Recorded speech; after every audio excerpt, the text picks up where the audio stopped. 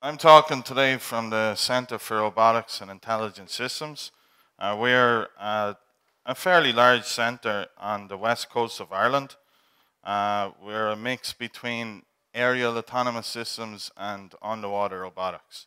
So we have a mix of between electrical, mechanical, and aeronautical engineers in the research centre. We're also funded under an initiative by the Irish government, which is called Marine Renewable Energy Ireland. And Marine Renewable Energy Ireland, or MARI, are focused on the development of technologies to improve offshore wind and marine generation devices in our oceans. So if we look at a map for Ireland, and the reason why our Irish government are focused on the development of offshore wind and marine renewable energy devices is that we have a significant offshore energy potential for Ireland. If you look at a map here, this is the average wave or average wind projections for Ireland itself. So there is quite a strong potential for the development of energy technologies. However, if you do have strong winds, you also have to combat high waves. So that the focus we have in our group is the development of technologies, autonomous systems, to overcome high energy sites. So we're looking at high energy sites such as strong wave regimes and also strong current regimes. So up to 4 knots of currents and above. So for this, we are focused on the development of resident ROV systems. And resident ROV systems came to the fore in the last 2 to 3 years. And the reason for this is really through the developments in the UK industry. And the UK are looking through round 2 of offshore licenses to push further offshore into more harsh environments. And there is much more infrastructure going off the coast. So to combat that, they are looking to extend weather windows for the industry because they realize that the technology that is there at the moment is lacking in what they can provide in terms of weather windows. A commercial ROV can do, on average, about 4 knots of forward current, but they will take the ROV out of the water when it gets to about 1.8 knots of current. And the same for wave technologies. When it gets to about 1.5 meters of swell, 2 meters of swell, the ROV operator, or the pilots, the supervisors, will look to remove that ROV. So if we look at resident ROV systems, they deploy the ROV to the sea bottom or on an ASV system. And they can continuously have the ROV below the splash zone, so below the first 20 meters where the high energy potential is. We also see developments in USV technologies. So in the resident ROV system here, there's 2 varieties really. There's also AUV systems, but in ROV technologies, you can have a USV, which is deploying the ROV. And this is quite a good technology for offshore wind, where you have a mobile system, a system of systems which it can change between substation on one offshore energy wind farm and move around to the different turbines and inspect. Otherwise, you do have the problem of being able to transition between the turbines and across the field itself. So we looked at this through the MARI Centre and within the University of Limerick, and we looked at developing ROV control systems which are focused on high energy sites. So optimizing the control for the ROV itself, that it can automatically compensate for wave and also current. We looked at the development of autonomous manipulation systems also. So instead of having the operator control the manip system, where there is communication latencies and communication issues, we push the control of the manip system onto the autonomous system, and we can complete that faster and also without having to have the communication there 100% of the time. We also then only recently, and over the last kind of 18 months, we looked at autonomous docking systems and also finally imaging systems. So this is our Ocean Rings platform.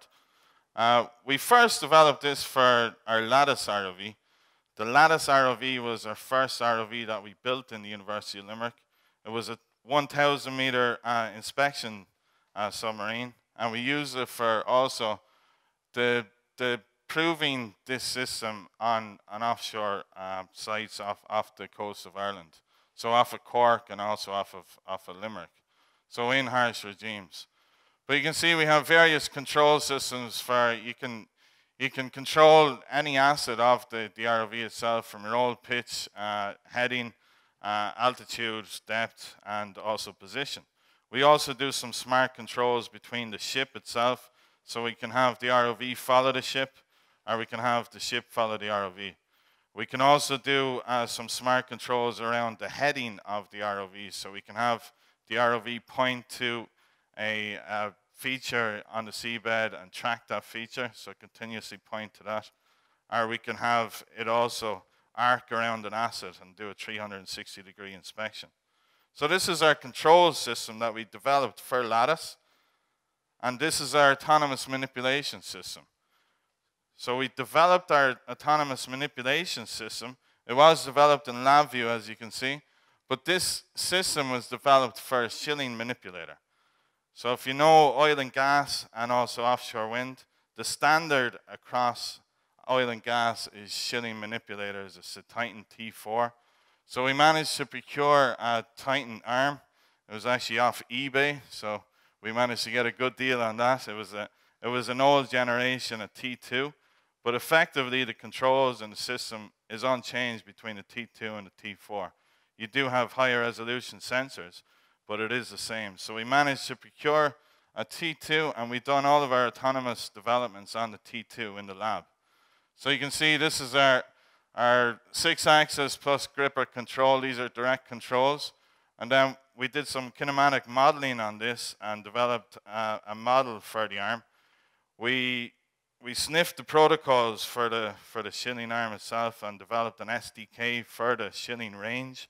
So we have controllers for Orions through to T2s, T4s, and some of the other smaller arms.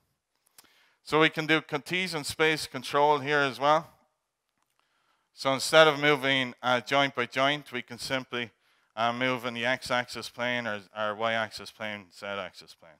So this is very important for, say, subsea intervention if it's autonomous, but also it was funded through MARI in the development of underwater cutting tools. So to have a very accurate end effector on the manipulator itself. So this is just a demonstration in one of the labs we have. So you can see the arm, the end effector here is solid as it goes out in the X domain. And you can also pivot around and you can keep the end effector pointing towards a specific target. So you can do all types of different smart controls for the end effector itself and for autonomous manipulation.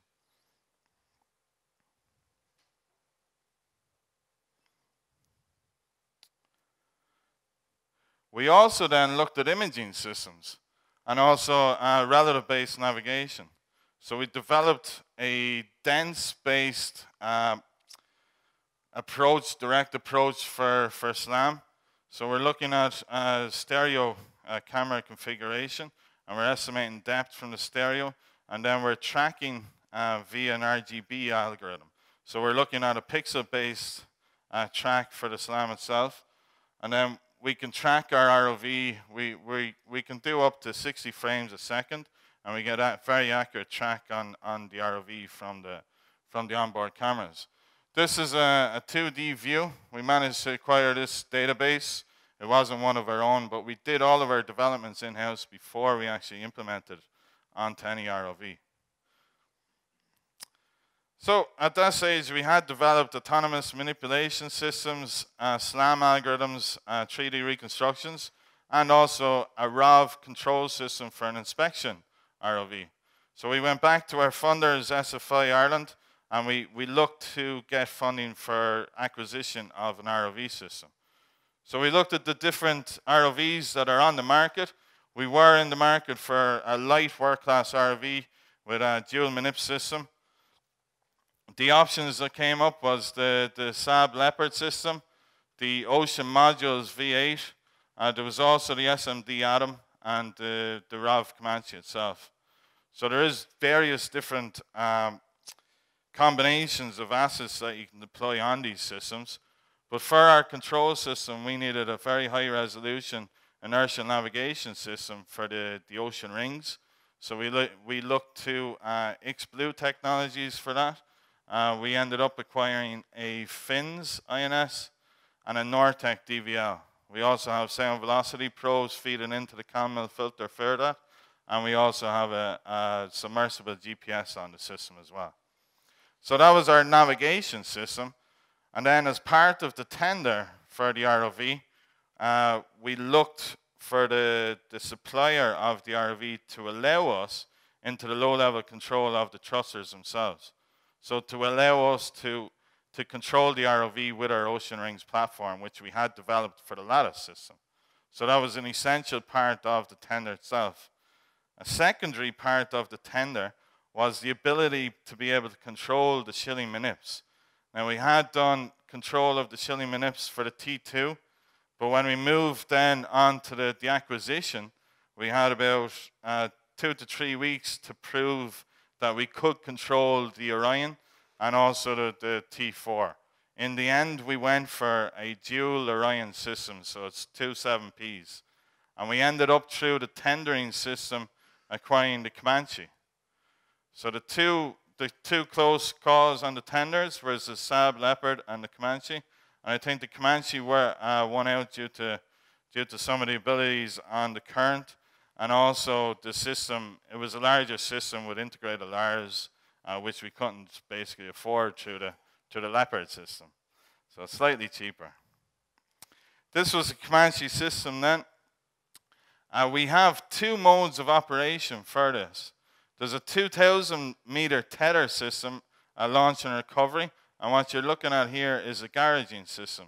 So this is the tether management system. So from here, the ROV moves in and out of the garage, and we have 500 meters of excursion from that garaging system.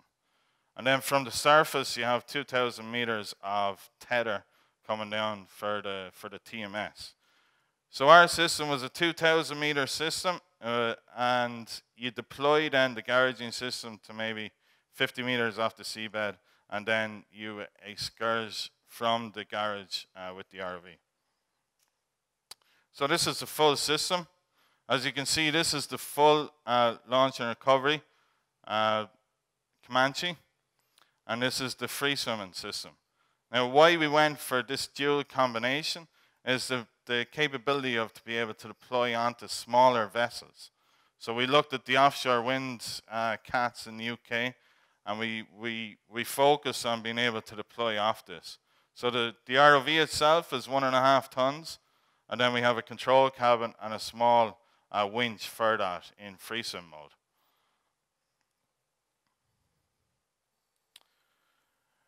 For our launch, then we do a launch for the Science Foundation Ireland, and we thought it would be quite good to get the manip control system to launch itself, basically. So open a champagne bottle, and we couldn't exactly smash the champagne bottle off the ROV, but you will see what we came up with there. So it was quite entertaining. We got a few news channels and whatnot. But this is the automatic control system for the manip. So it's controlled to grip on the cork.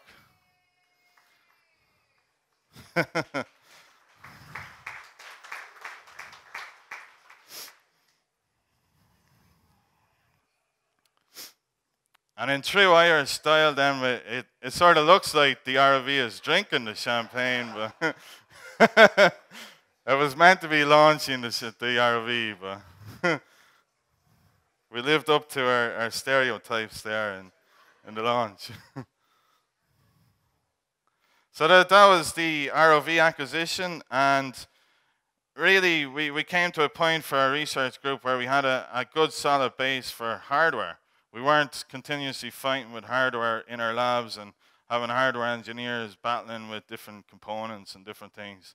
So we had a good solid base for a world-class ROV, and we could also tender then for some commercial work, which sort of subsidizes some of the research work. So this is the first launch. We launched the ROV. We did that a couple of weeks, to Champagne a couple of weeks before we got on ship.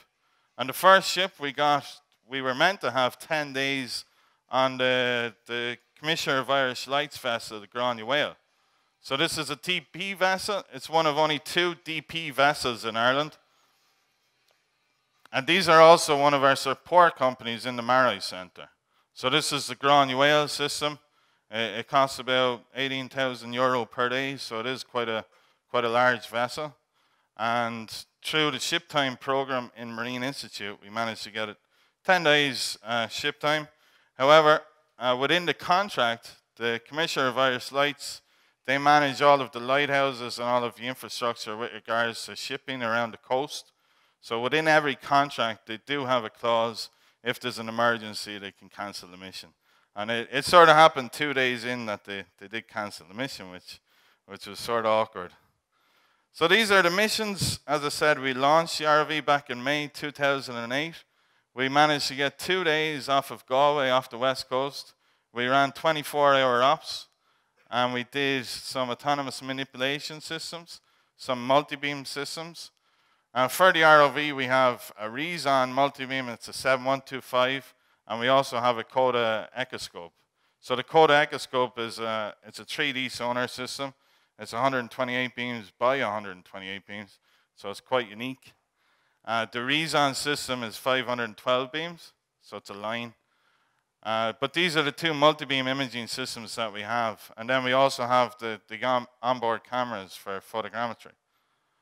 The second mission we managed to acquire was a 2-day ops as well in the UK. So we're getting quite short operations, so it is quite difficult to get a team together that will mobilize in 4 hours, get out to a site, do 18 hours of ops, and then get back to shore. So the first 2 operations we got for this ROV was quite harsh. The UK one, though, was a commercial operation to do a 5-year inspection, or GVI, onto a substation. This is the Ørsted wind farm off the west coast of the UK. So for this is our first commercial job with the ROV. And for this, we also had to do some tooling. We have a 10 kilowatt onboard hydraulic power unit as well on the ROV with a smart hydraulic controller. So we can do various tooling systems as well with the ROV. And part of the tender then was to do cleaning of the anode and estimate degradation of the anodes across the substation. And also to do a general visual inspection, the whole asset. And then the third, or the main part as well, was to sonar image some of the cables coming into the substation, estimate free span, and how much part of the cable was buried, etc. So these were our first 2 operations.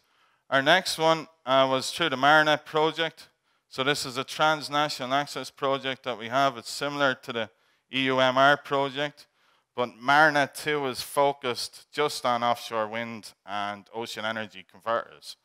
So we supplied our ROV to do some sonar-based imaging. We did this in a lake in Ireland. So the contract through the TNA was to do 5 days, 24 hours of sonar imaging. And the end user that came to use it, what they wanted to do was to generate a machine learning algorithm or data set. So we did 5 days of collecting data of sonar. They tweaked every single parameter of the sonar to be able to generate a machine learning code for optimization of all sonars across subsea. The last mission, so this is 1 week operations, and the last one that we did over the last year, since launch in May 2018, is 10 days off the south coast of Ireland using the Marine Institute Celtic Explorer. This is also under the JRA of the EU Marine Robotics project, which you're familiar with. We also had scientific surveys here. So one of the main focuses of this survey was to, there was a marine biologist with us that there was deepwater corals in Ireland, but the deep water corals Ophelia was only ever found in 500 meters and plus of depth. So the marine biologists wanted to prove that these corals do survive, but due to overfishing and different assets, they do get destroyed. So we were inspecting different shipwreck sites to see if we can find some of this Ophelia in shallow water. So we looked at about 120 to 180 meters depth of shipwrecks. And then we also did some of the automatic docking systems as well. So this is the Ocean Rings platform. Again, you will be fairly familiar with this. What we're doing here, actually, this is a live operation, and we're actually doing transect lines across World War I submarine. So first off, we go to about 40 meters off the seabed. We image the shipwreck, and then if we're capable of going closer, we go maybe to about 15 meters. The reason why I say capable is that there's quite a lot of fishing activity around Ireland, and these nets are covered in nets, or these wrecks are covered in nets. So this is the CODA system. So this is the live sonar coming in. So this is the submarine itself here. This is an operational World War I submarine. German submarine U-boat. It was the first submarine sunk by the Americans in World War I. And this is the main gun. So it's quite good to see the sonar data coming in. And what we're doing here is we actually have the ROV pointing. It's at 15 meters. It's got about a 20-degree tilt down towards the wreck itself. And we're crabbing along the wreck itself. So we're pointing at the wreck, and we're moving along at 90 degrees. So we got a good angle, oblique angle on the side of the shipwreck. We did various then other ops across the top of the shipwreck and also the other side. So it's basically just trying to collect all of the data sets. So you can see this is the main gun that we imaged here. This is the conning tower section, a secondary gun, and all of this infrastructure here is netting. So the netting comes up maybe 30 meters off the shipwreck. So it's filled with nets. So if we were in manual operation mode, a lot of ROV operators would just abort the mission and come up and go to a friendlier site. But because we have the autonomous, we have very accurate hold position, which you don't get across commercial ROVs. You don't get the accuracy that we have. So if we have a silt out, we can just hit hold, and we know that the ROV isn't drifting into any nets, which did happen when we were doing the sampling on the Ophelia. We did get a couple of silt outs because of what we were doing, and there was netting only maybe 4 to 5 meters away. So it's difficult operations, but the Ocean Rings platform does help with it. So these are just some images of the shipwreck itself. This shipwreck was never visited before, so it was identified during the national mapping system, but we were the first ones to actually visit it. Now this is the liner that we visited. This is the SS Canadian. Again, it was torpedoed off the Irish coast. This lies in about 180 meters. You can see that the bow was broken here, down towards the bridge section. This here is actually one of the masts. And again, all this section here is netting. So the netting does come up on the sonar imaging. We transect down across the ROV here. We got to the brake field. So it was torpedoed towards the stern. And we actually found some Ophelia at this point here. So just underneath some of the girders, some of the superstructure, was some of the Ophelia that we actually wanted to sample. And the marine biologist then, the focus he wanted to do was get some sampling from different sites around Ireland. So we had some Ophelia samples, DNA samples from deeper water off the north coast. And he wanted to analyze the data sets between them. This is the Canadian shipwreck itself, the bow section. And the brake section, the netting is all just down here.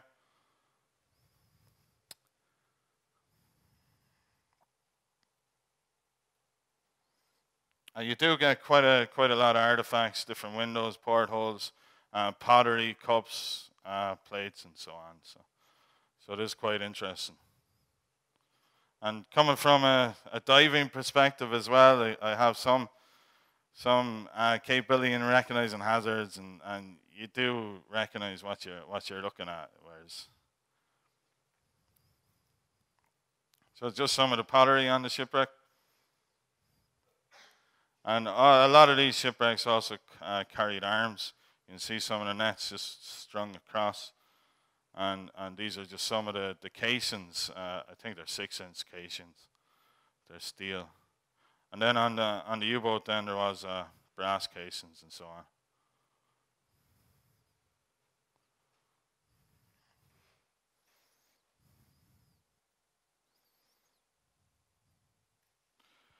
We also visited a wellhead. So we got permission and collaboration with the Kinsale Gas Works. So there's a gas field off the south coast and about 90 meters of water. And this is the wellhead in the center. You see the ROV is just doing 360-degree survey of the wellhead. We have a laser system on board. It's a 2G robotics, a ULS 500. We have the CODA system running as well, and then we also have the cameras for photogrammetry. So we have various kind of imaging systems on board. But you can see the control of the ROV, you know, it's quite unique that you can do this accuracy in waves and currents. So that's quite good. The wellheads themselves, and this is one of the wellheads that we surveyed. You know, that's a picture, and then the sonar images come up quite well as well. With regards to the live photogrammetry, or the 3D reconstructions and SLAM systems, so this is a demonstration then of the SLAM system. This is the current depth map up in the top right. This is the actual image that's coming off the ROV from one of the stereo cameras. And this is the live point cloud generation. We call this stereo fusion. So what we're doing is recognizing where the ROV and then joining the pixels together to get a voxel over time. We did a lot of these ops in the lake when we were doing the TNA for the Marna 2 project. So it's using the photogrammetry system. We also done the sonar as well, and we do some comparisons between the sonar and geo-referencing between the photogrammetry and the sonar.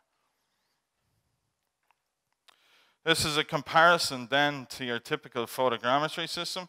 This is a stereo fusion that we developed in real time. And then this is the offline generation through Agisoft Photoscan. So you do see that the quality or the comparison between the two systems is quite good. This is our system here, and this is the Agisoft. We also demonstrated the autonomous manipulation system. This is the Cartesian space control. So this is manual control to move this rope out of the way so we can get access to the valve. And you can see we're using fiducial markers then for the pose estimation for the autonomous manip.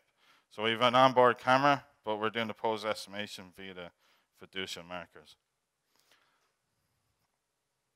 So I guess when we acquired the ROV, a lot of the technology that we developed in-house for the lattice system and also for the autonomous manip on the T2, during the first 2 or 3 missions, we had to prove this on the new sub-Atlantic Comanche.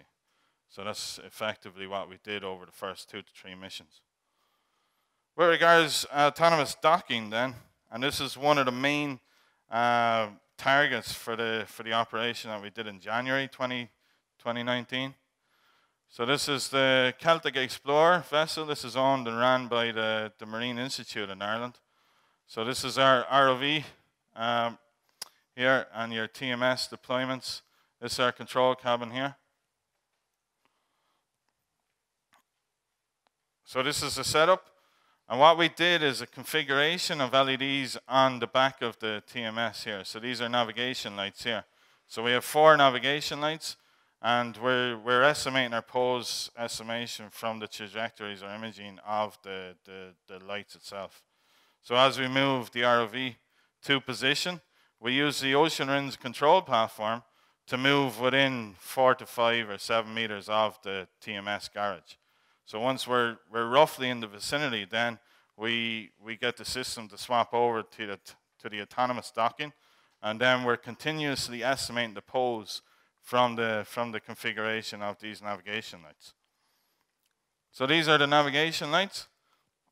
So there is a number of stages which we do to narrow down the focus or the focal point of the LEDs themselves. These are standard Teledyne LEDs that you get on all small inspection ROVs. So we do an image distortion, we do some filtering, we blur the image, and then we do some digitization on the image itself. So you can see these are the different stages. And once you do some blurring and digitization, you do get rid of artifacts like this here. So this is the tether actually going across one of the LEDs. So this can hinder your estimation for pose. If you don't have all 4 lights in estimation, then you can't get your pose. So the blurring and digitization and filtering of this allows us to get very accurate calculation of the center point of those LEDs. For automatic docking then, this is fairly obvious, as the LEDs, as the TMS swings, the LEDs configurations change, and it's from these configurations, these distances, that we can estimate our XYZ position to that center point of that TMS dock. There are quite a lot of forces on the garage system. So if we have a resident ROV deployed from ASV, this is your garage system. This is swinging, so it's a dynamic system. And you do have your different heave for the wave motion. You have yaw motion from the ship itself. And then you have the various other swinging, pulling forces of the system itself. And also when you do come into the dock, you create force from the thrusters of the ROV to the garage itself. The garage itself weighs about 1.5 tons, and the ROV itself weighs 1.5 tons. So you do get some swinging and movements from the ROV. When we deployed and did our first testing of this system, we developed this system in-house on a simulator. But when we deployed then, some of the first operations is we docked the TMS garage onto the seabed. So we did a stationary docking of the ROV first. There's 0.3 meters difference between the width of the ROV and the width of the TMS.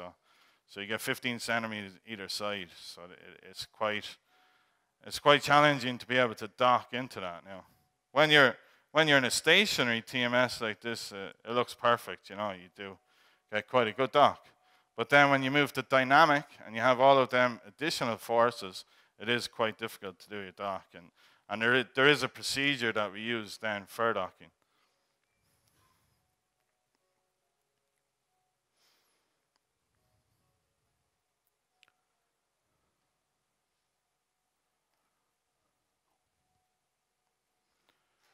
Video is a bit slow.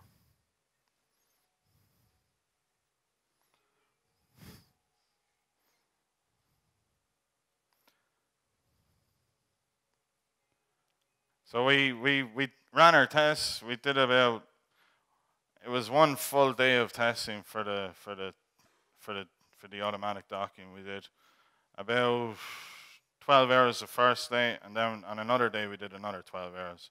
The first day actually we did the testing. It was about 1.1 meters swell, so you're getting about 2.2 meters of difference in the heave.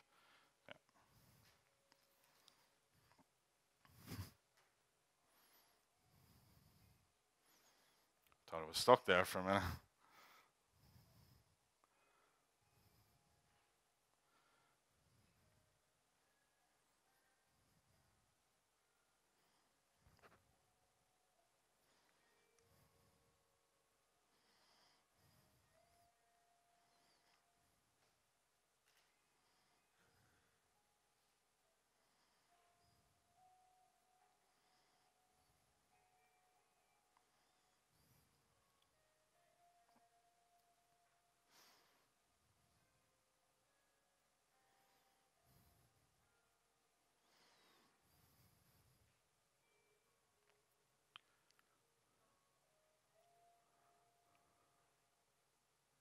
If you watch a commercial ROV doing this manually, they line up the ROV, and at one point they commit. You know, so they're driving forward with the RV and then pulling in on the tether. We do a similar operation where once we line it up, we commit to the operation and we make contact, and then you try and keep that contact until the RV is actually docked. An RV technician will actually do the same operation. So that's where we talked with the operators and figure out how to best approach this. As once you have quite, you know, a large swell, up to 2 meters of swell, that's 4 meters of heave. So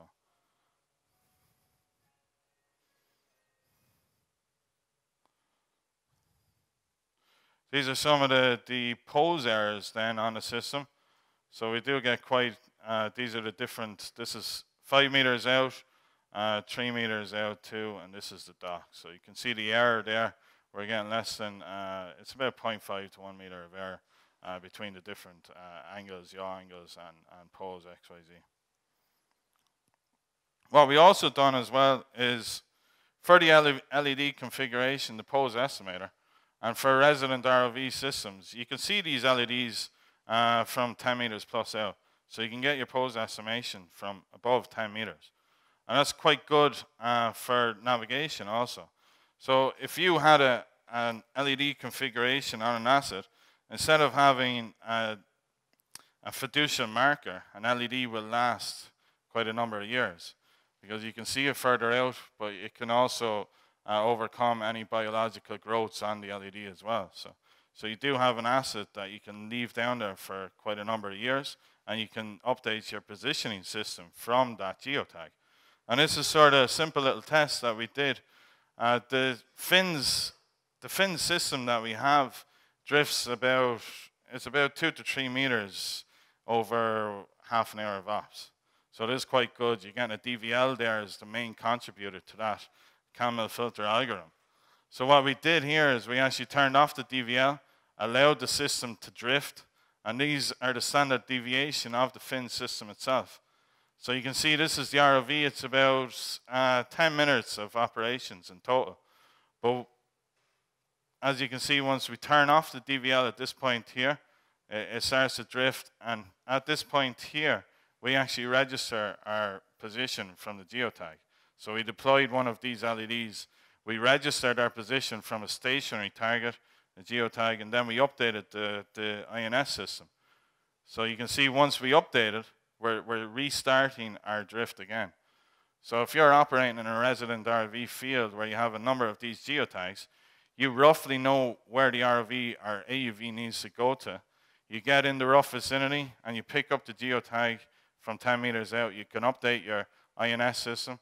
It's another alternative really to deployment of expensive LBL systems. It's a lower cost and it lasts longer. It doesn't need any maintenance. So that is me. I hope it was interesting, and thanks very much for your attention.